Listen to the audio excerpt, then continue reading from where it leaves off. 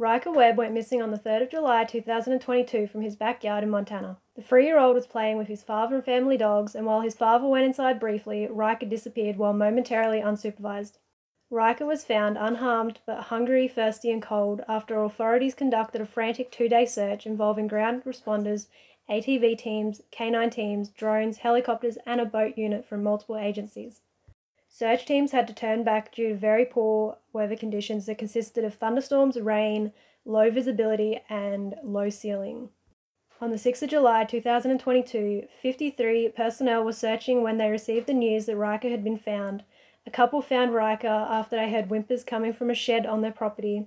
Authorities immediately responded to Pine Ridge Road in Sanders County, and it was determined that the child was indeed Ryker Webb.